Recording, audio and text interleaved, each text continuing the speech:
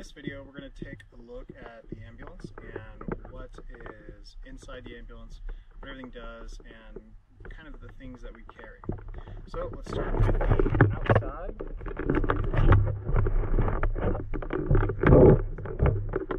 As we open this first door,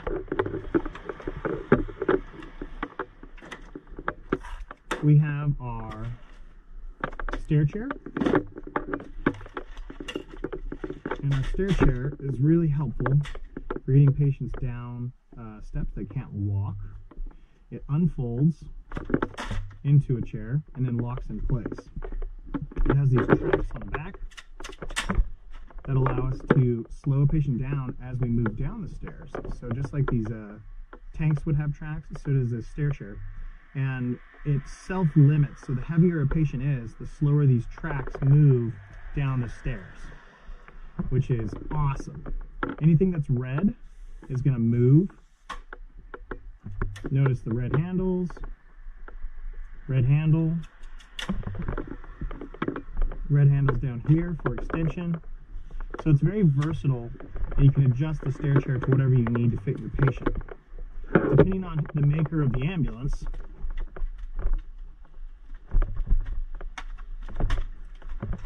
these stair chairs will fit in different places. So on this one, it sits right in the side. And then locks in place so it doesn't go flying around. Wheel chock.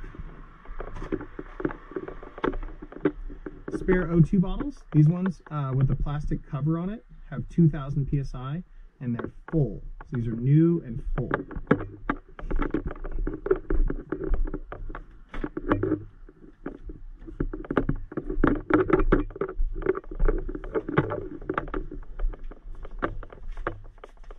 On the inside of the ambulance, we have our gurney position, and notice that there's an O2 bottle right up at the top, so we can give oxygen right here with a regulator. This straps into place, and then there's an O2 key, so we can turn on and off or change the O2 bottle. On the underside of this gurney, there's a red handle right here, and this red handle adjusts the head and then locks it into place so it doesn't move. It can move up a little bit, but not down. So we could switch our patient into supine position, semi-Fowlers, or high Fowlers if they have a respiratory problem. Down here at the bottom of our gurney, we can lift up the feet and put them into a shock position. So now we can try and bring that blood back to the core and increase their blood pressure this way. On the bottom side of this, there's another red handle. Press it, and it goes back into supine position. These gurneys are electronic, so we don't have to manually lift them. Another red handle, so something moves. With these ones, we can just press a plus and raise and lower the gurney to our heights, our height that we want.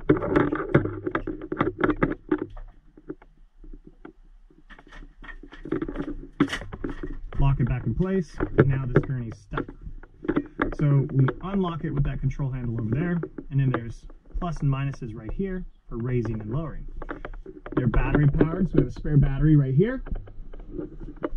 And there's also red handles on the sides to raise and lower the armrests. This gurney does not have restraints on the actual gurney, so if we took a look,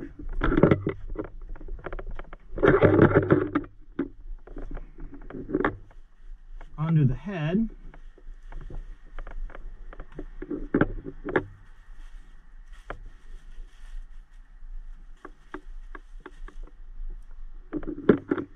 we have a patient mover. This is basically a tarp that we can put a patient on and everybody can grab handles. Same thing with this red one. And then we have these little disposable blankets. Same thing down there with the yellow. The pediatric mate you see right here is actually a pediatric car seat, so we could secure a child to the gurney safely.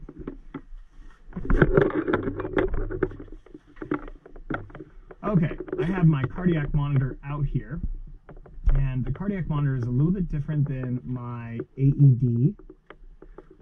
For you guys, we're using AEDs, and that allows the computer to interpret whether or not the patient's in VFib or ventricular tachycardia. With the monitor, I don't have to wait for the computer to analyze it.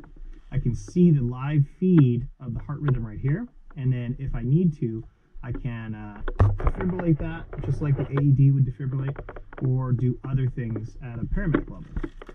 But I have to test this equipment every morning and make sure that it's working. So I'm going to disconnect my cable right here and connect it into a test shock device. And then I'm going to charge my monitor. And then once it's ready, notice that this light illuminated, and then I can discharge, and you'll see that the shock is delivered, and it shows me on the screen what that looks like. So this defibrillator passed, it's working properly, so I'm going to connect it back into the extension leads.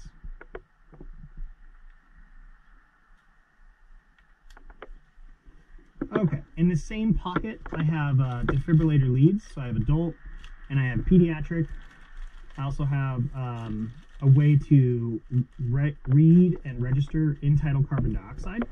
So I have a little carbon dioxide reader in here as well. Over here, I have a blood pressure cuff, SpO2 monitor, and then I have a 4-lead EKG for putting the patient on the heart monitor. Over here, I have a 12-lead EKG, which allows me to look for a specific kind of heart attack, and it just involves more electrodes on the chest.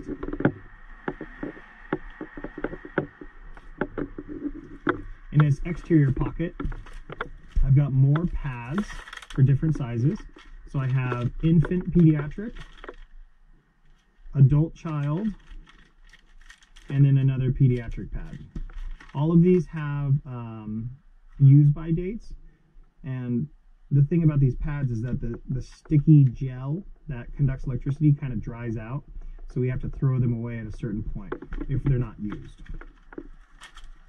There's spare blood pressure cuffs in here for different sizes, so I have a pediatric size and then a really large size in here. I have an infant, and then it looks like a neonate size as well. So a variety of cuffs, variety of pads, electrodes, all for different patients. Now this is never going to go back in the exact same way I had it, but that's okay.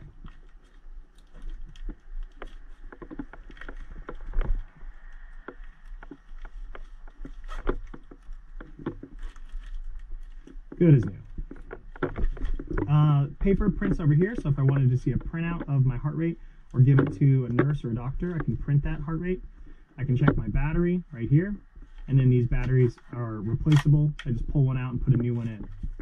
I have electrodes for looking at heart rhythms in the back.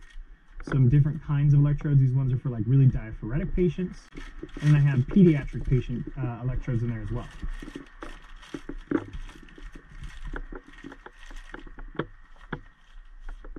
So it's a quick look at our Zoll monitor, and this is our defibrillator. So once again, we don't carry an AED, we just carry this, which does everything. It monitors patients' blood pressure, SpO2, carbon dioxide, heart rhythm, and then it can intervene with that heart rhythm if needed.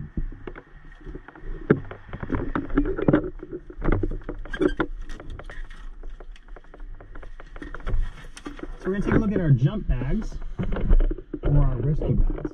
This one is our medical bag. There's going to be some trauma things in here as well, but specifically this is for medical emergencies. So in the outside pocket, I've got 1 liter or 1,000 cc's or milliliters of normal saline. I have some 10-drop tubing. There's some Co-Band over here in case somebody bleeds. There's an IV kit, and we're going to take a look inside of our IV kit. So I have a bunch of different sizes of catheters, and these catheters are color-coded. So I have orange, gray, green, pink, blue, and yellow. And they're in progressive sizes. So if I look over here at this catheter, I have a very, very large needle, This orange one is a size 14, so 14 gauge. And if I compare that to the smallest one, which is my yellow, this is a 24 gauge needle, and it's little tiny needle, very, very small. So this is what I would use for like babies or pediatrics. And over here, I would use for someone who was losing a lot of blood, and I have everything in between.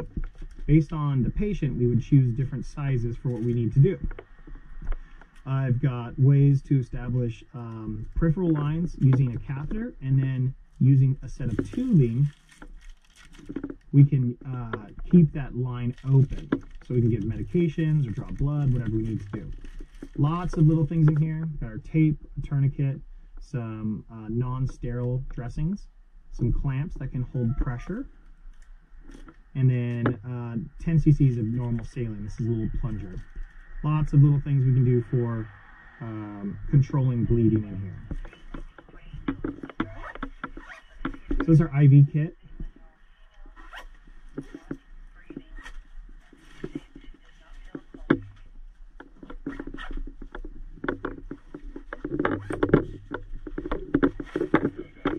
Let's take a look at our side compartment. We have a sharps container and then a portable sharps container down here as well. So sharps containers, you can throw in your sharp and then just close the top. And these little portable ones are really good for bags because you can lock them in place and make sure nobody gets stabbed with a needle.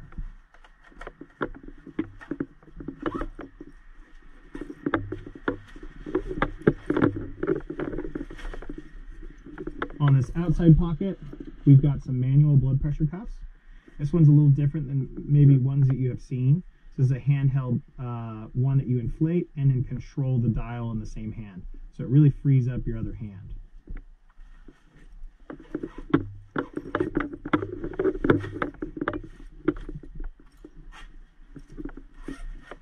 Okay, we're in our front pocket, and you notice a lot of trauma supplies.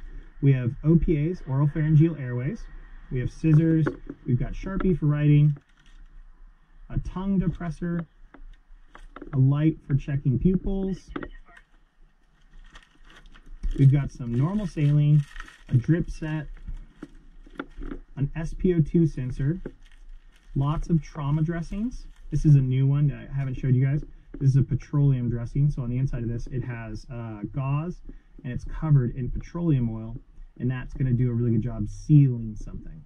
But it won't stick to the patient, so if you have burns, it's a really good call.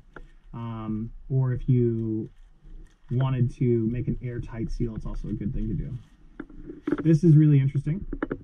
This is a Broselow chart, or a pediatric resuscitation chart. You put the red side at the top of their head, and then as you lay the child down, their feet will end up a certain place. So let's say they ended up at purple. It gives me dosages for medications. It tells me equipment sizes, and if I flip it over, it'll give me lots more information on what I need to do for a serious pediatric call. It also gives me their approximate weight, so 10 kilograms, 11 kilograms. Very helpful. I'm a big fan of the Broselow chart.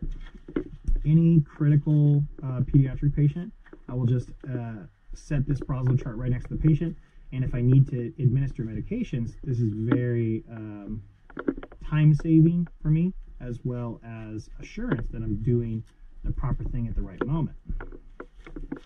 So I've got a spare set of goggles over here, some more saline, some abdominal pads. I've got a sling and swath, some more Coban. This is a tourniquet, some extra tape, some regular gauze. I've got some cold packs in here and hot packs.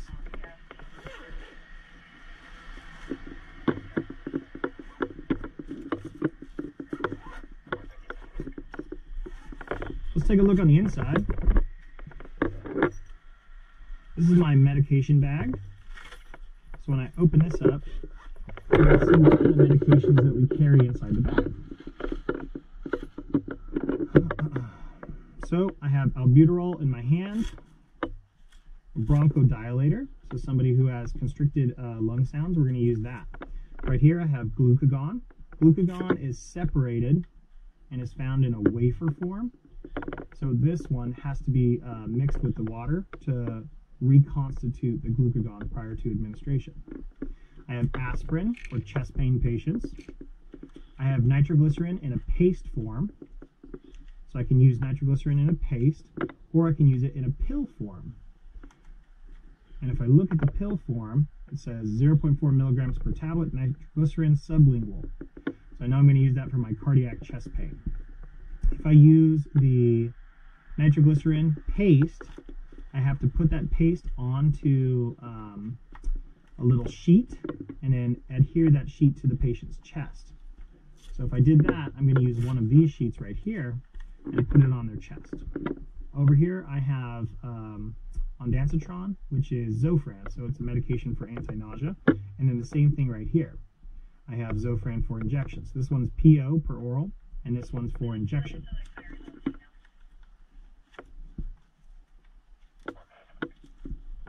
Okay, let's see what else we got. I have adenosine. This is for a heart rate that's very, very fast. So a supraventricular tachycardia. So I have medication for that kind of situation. I've got some twin packs to pull up medications. And then I have adrenaline or epinephrine. So this is 1 milligram, 1 to 1,000 epinephrine. And this is going to be for your patient who has anaphylaxis or severe difficulty breathing.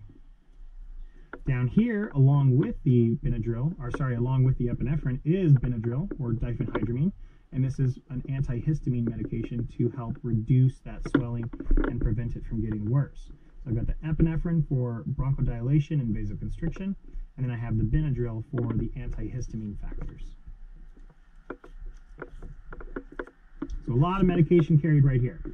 I can handle a low blood sugar, a bronchoconstriction, a chest pain, nausea, vomiting, supraventricular tachycardia, anaphylaxis, or extreme difficulty breathing. Bunch of medications.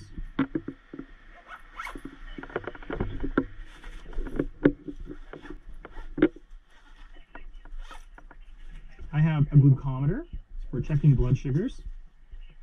And I just want to make sure that I have test strips inside of here, and I do. I also have lancets for poking through the skin and getting a little drop of blood and putting it into my monitor. And then my monitor will read that blood glucose and tell me what number we're looking for. So last one checked was 95 milligrams per deciliter. One for that, 141. So it logs and saves those little data sets for me. So if I forget, I can just check them.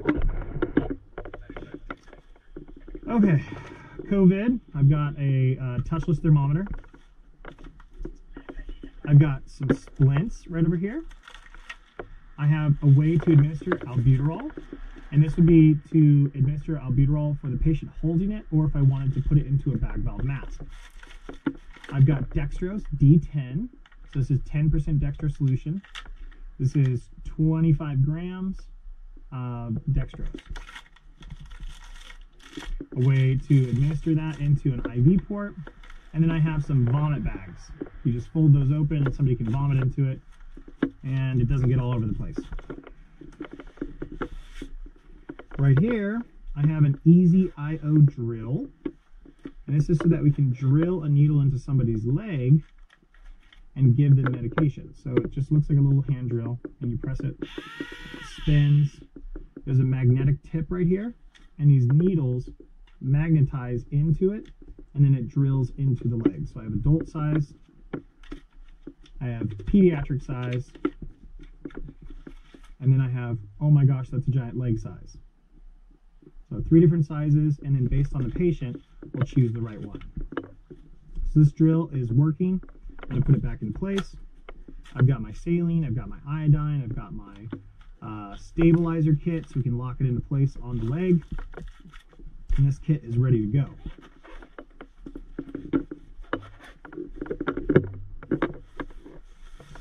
Okay, so we've got some more medications in here. We have calcium chloride for a potential calcium channel blocker overdose. We've got some glucose,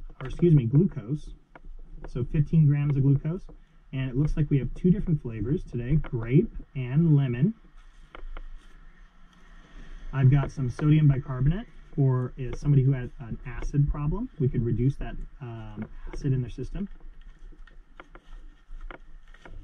I have epinephrine 1 to 10,000. So we talked about epinephrine 1 to 1,000. This is epinephrine 1 to 10,000, and this is going to be used for someone in cardiac arrest. So we can give this medication to somebody and try and make their heart restart. We've got atropine. Atropine works against the parasympathetic nervous system, so it does a very similar job as epinephrine. It's going to raise the heart rate, increase blood pressure, but instead of working as a sympathomimetic, this is a parasympatholytic, so it's doing the opposite.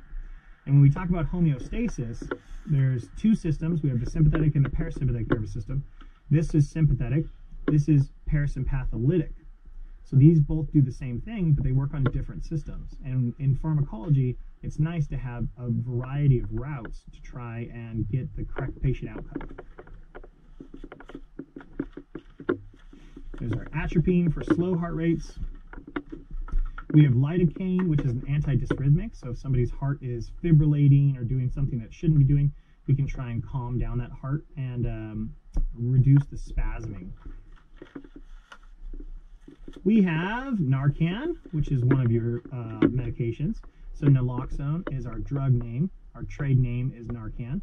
And this is 2 milligrams per 2 mLs. So there's 2 milligrams in each of these vials. We could give that intranasally with a mucosal atomizer device.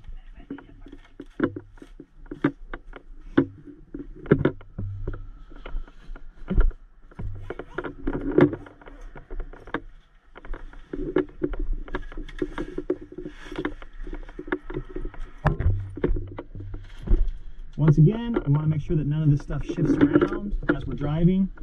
So we lock it into place. Make sure that nothing falls out.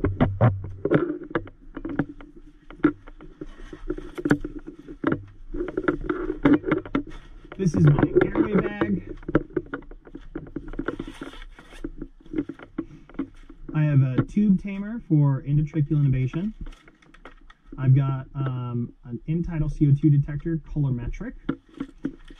I have an esophageal detection device to see if I'm in the esophagus. I've got some spare masks over here. I have nasopharyngeal airways. Nasopharyngeal. And then it looks like I have, nope, still nasopharyngeal airways. Oropharyngeal airways. Nasopharyngeal airways. Lubricant, lots of basic airway supplies here mixed with some advanced airway supplies. Glasses, so that way when you're in that person's face, you don't get spit all over.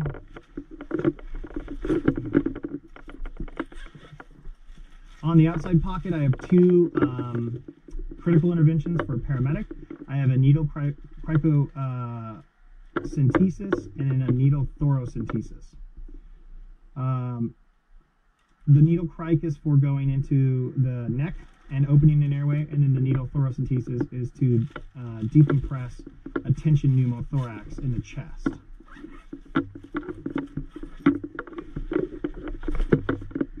Over here,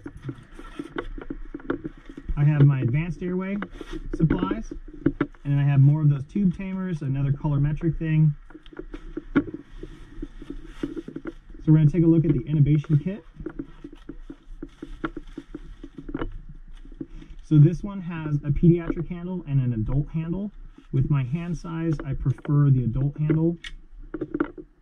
At the bottom, they just lock into place very simply. So you just click, pull, turn, and then your light's going to come on. There are 2 C batteries in here. You just unscrew this top, and then the C batteries you can replace. So what I want to look at is, I want to take a look at this light, make sure it's white, bright, and tight. It's not loose sitting in there. So this is a Mac 4 or a Macintosh 4 blade. It doesn't tell me, but oh, there it is, Macintosh 4. I can change that out to a different blade if I want. This is a Grand View blade, so just a different style. It's kind of a mixture of a straight blade and a curved blade. I can also take this handle over here, and I can look at my other blades and see if they're all working. So I have a straight blade, wipe right tight, straight blade, wipe right tight. It's a little bit smaller straight blade, it's a Miller 2, wipe right tight. And then I can move into my curved blades, a Macintosh 3. There's a Miller 1. That's a Miller 1, or 0.5. We have a Mac 2, and then we have a Mac 1. So depending on the airway size, we can choose a different blade that fits that patient's anatomy. I have more OPAs over here. On the inside, I've got another tube tamer, spare glasses, another esophageal detection device, and a colorimetric device. Over here, I have McGill forceps. So I have two different sizes. I have a small and a large. And then I can use these in one hand and my laryngoscope in the other to pull something out. And I can use them however my hand will fit inside that mouth. With these, I just want to make sure that they make a tight seal at the end so I could actually grab something if I needed to. I want to be able to grab and pull. Those are my McGill forceps.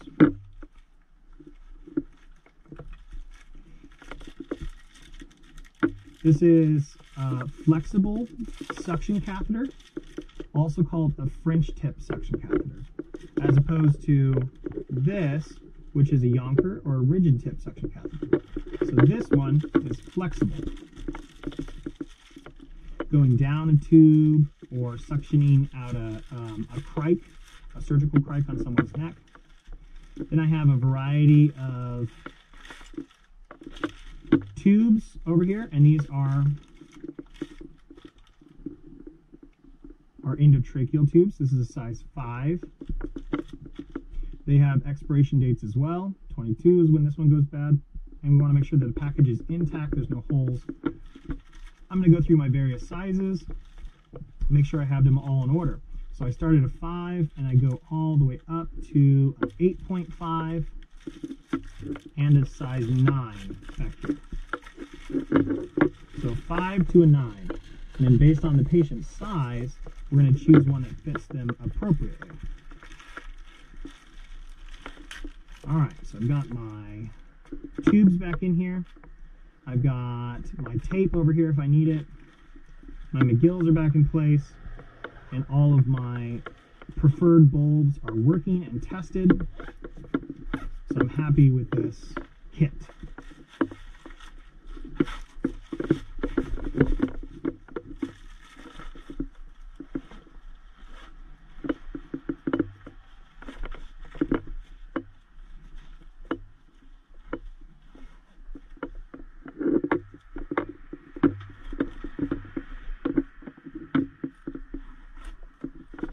Okay, let's take a look on the inside.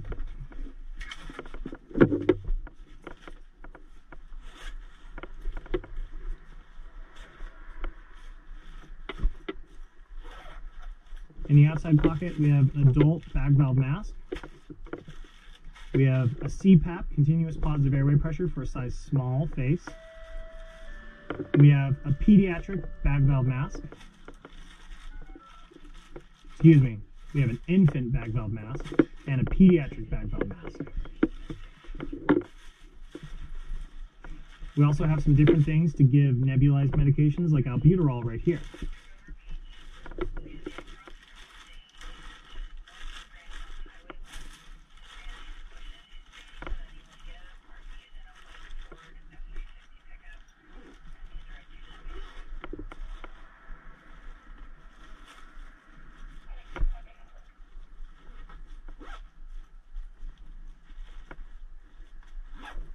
Okay, over here we have a large CPAP, continuous positive airway pressure. We have another way to give albuterol right here. We have an O2 tank down at the bottom. And we're going to look at our pressure gauge. This one's currently off. So we're going to use our O2 key and turn it on, and we're at 2,000 psi. Now I can bleed off that oxygen and watch that gauge go down. There we go. So O2 is back off. We can turn it on when we need it, but I bled it out so it didn't look like the O2 tank was on. I don't ever want somebody to connect and then not know that it's not running.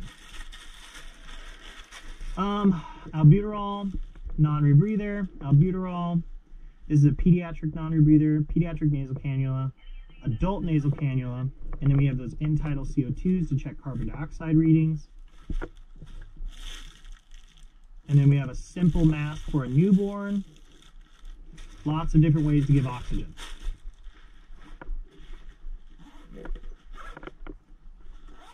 So that's our advanced airway bag.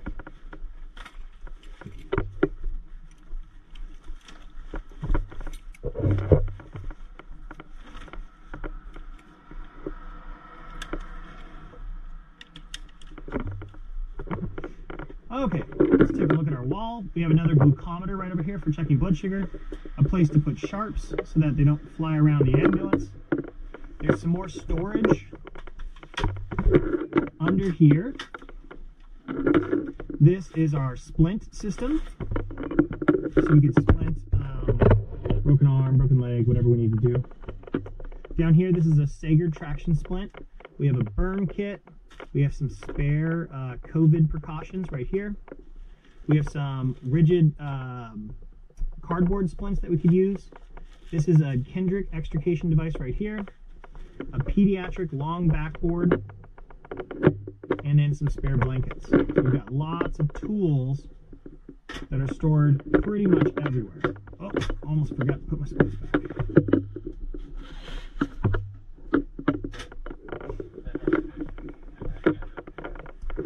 Okay, so just like the bags had lots of medications in them, so do the walls.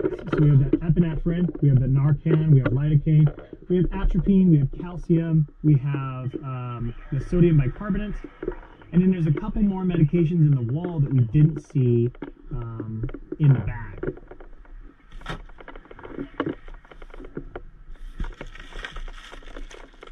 So here's some tranexamic acid. This is to make somebody stop bleeding. There's some more TXA back here. There's some dextrose back here. We have some activated charcoal right here. And this one is in a tube. So let's take a look at it. We have 50 grams of activated charcoal, and we do the same thing.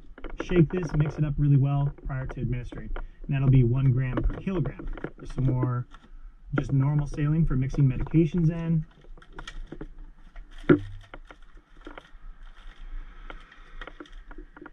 Over here, I've got an IV start kit, and I have that medication bag just like I did inside the jump kit. I have my same medications in here. So I can give those medications from the wall without having to go into my bag. Here's some stuff for starting IVs right up top. And I have the needles right there. Down here, I've got an OB kit, so an obstetric kit for giving birth. I've got some toys for kids. I have soft restraints right here if we had to restrain somebody.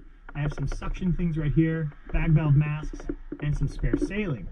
Over there we have some basic airway mixed with some advanced airway. So in the back I have endotracheal tubes.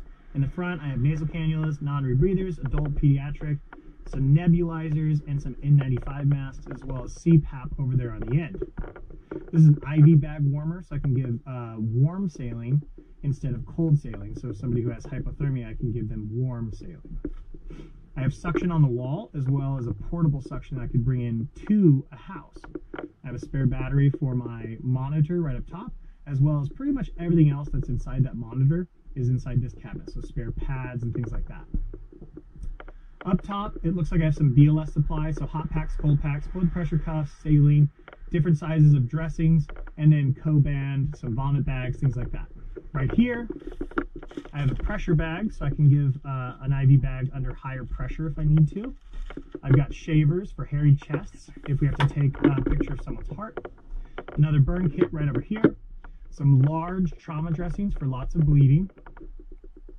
burn sheets over here, some disinfectant cleaning stuff, and then some basic ambulance necessities. So I have these are called chucks. They're absorbent pads, also called puppy pads. And then I have the spare battery we talked about earlier. And I've got gloves up top. The ambulance is also versatile in the sense that I can put my IV bags on certain things and I don't have to hold them. The gurney also has one.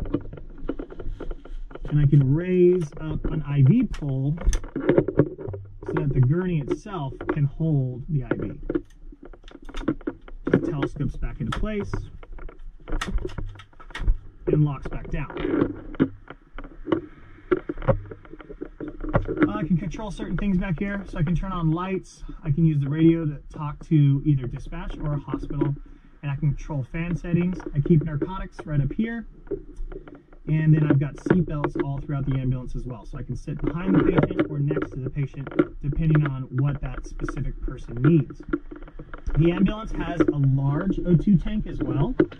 This one is kept in the side, and we'd have to open this back door to see what our current level's at, but I know that it's at 1800 because I already checked it. These doors over here are pretty cool, so you can lock them. So if you're on scene on the highway, this door can't open or shut when it's locked. Or if I need more space, I can unlock it and bring it all around to the side. So whatever you need to do, these ambulances are made to be versatile. All right, that's a good little walk around. Let's take a quick look at the lights. So we're going to look at the code 3 lights and make sure that they're all working.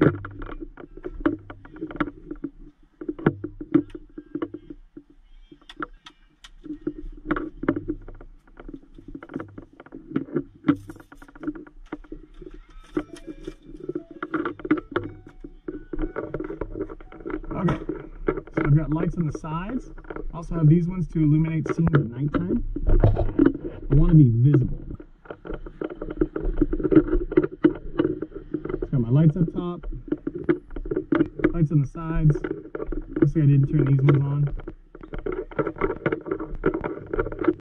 And I'm walking around making sure that everything is working.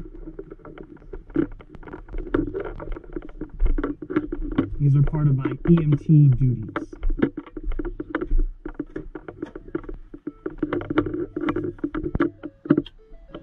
That'll fix it.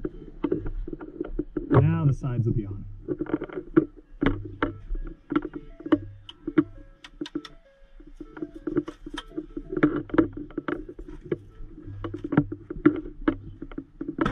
All right, that's our quick walk around of the ambulance with a look on the interior, some of the supplies that we carry.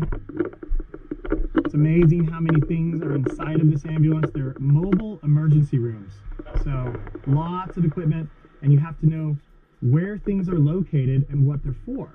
You may not be able to use everything in here, but it's expected that you know what it is and where it's located. So that way you can retrieve it if needed.